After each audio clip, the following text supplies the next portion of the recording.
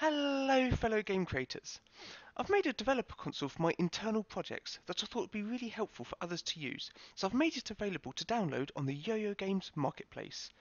I'm just going to quickly show you how powerful it is on the game Undercrude that I'm currently working on, and how it can be used to rapidly debug and develop your games while they are running. So, if we start really simple, we can use it to create and destroy objects. Let's open it up and type in create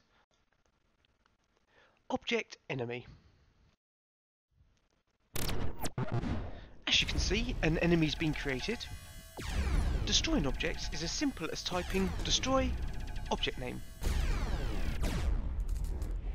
And the enemy's been removed. You can see that it records the history of the commands that you use, so it's really easy to rerun those in the future. If we want, we can add a position when spawning objects by adding it at the end. So if I type create object enemy 200 200, the enemy is spawned in the corner.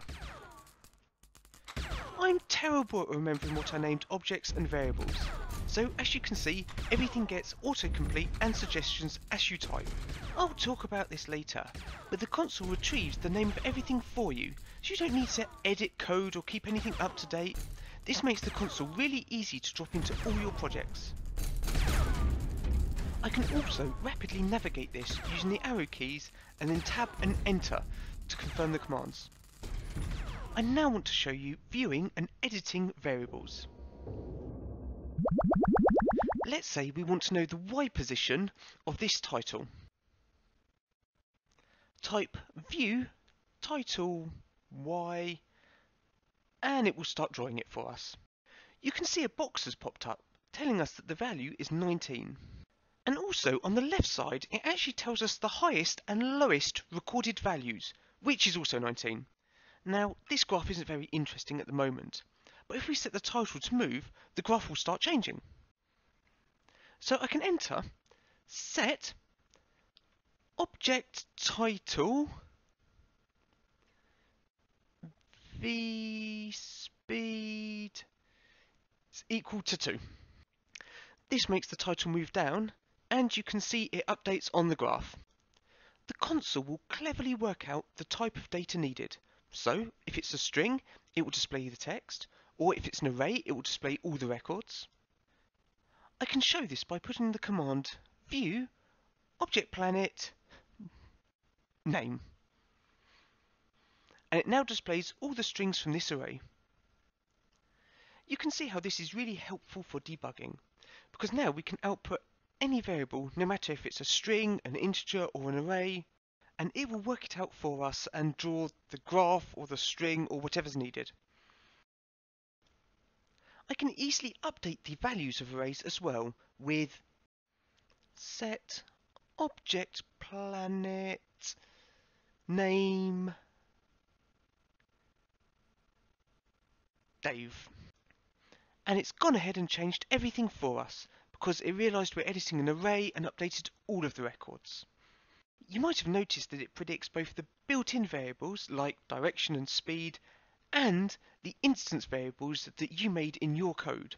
One thing that I should have said already is that the console has full text port functionality, so you can use arrow keys to move around or hold down the control and arrow keys to jump whole words at a time, use shift to select text, home and end to skip back and forth, and all the other things you'd expect from a text box.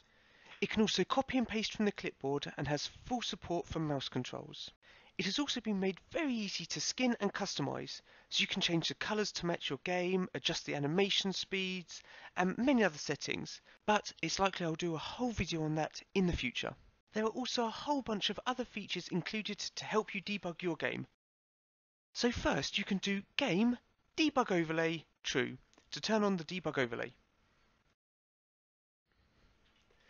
And game texture debug true. Game texture debug true. This turns on the texture debugging, which outputs all the texture swap information. We can also use game room goto and room name.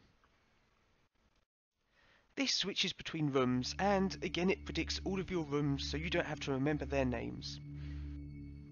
You can switch the game between full screen and windowed with Game Full Screen Toggle.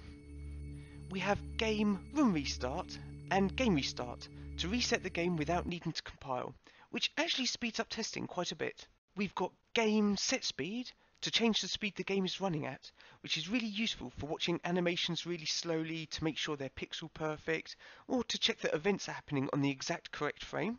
Another feature that I find really useful is Game Instance Count, which counts up all the resources you have. Quite often, you just want to know if an object exists, and this can be used to display a count of every object in your game world. Also, Game Resource Count is fantastic for looking for memory leaks in the game. It counts all the surfaces, datasets, particles, buffers, paths, and you can use this to make sure you're destroying everything that you create. There's Game Debug Event, to add an event into the built-in debugger if you use that. And it's likely, if you're watching this in the future, that there are even more that I've added. There are also a bunch of commands for updating the console, like being able to clear the history, but maybe the most interesting of these is the ability to check for updates, which just pops up a browser window and shows all of the new features that I've been working on and what version you're currently running. Being able to run your own scripts is also really important. If I just load into a level, I can show you how you can run scripts and even add your own arguments. A simple script for this game is just to destroy the player's ship. So if I type in script destroy ship, it will run my destroy ship function. Before I show you how easy it is to drop into a project, I wanted to talk a little about how flexible the commands are. So far, I've always been typing command space object space variable.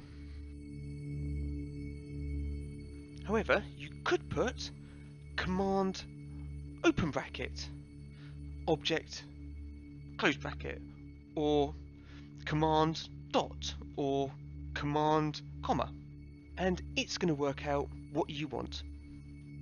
The whole console is very flexible. If you want to add or remove characters that can be used as delimiters, you can. You can edit what keys are used to open and close the console, and anything else. The very last thing I want to do is show you just how simple it is to add to your project. The whole system is just one object. You need to download it from the Yo-Yo Games marketplace, and then at the start of your code, create this object. So just put instance create depth 00 minus 10,000 object console. You don't need to do anything else. You don't need to change your code or add in objects or variable names, because it will pick all those up for you. I'm sure it's going to be really helpful for your projects, big and small. I'll still be developing this console and have a long list of features I want to add, so feel free to contact me with feedback and keep checking the marketplace for updates. If you do want to be notified on updates, the best place to do that is probably my Twitter, Dave's in his pants. Good luck with your games, and thanks for watching.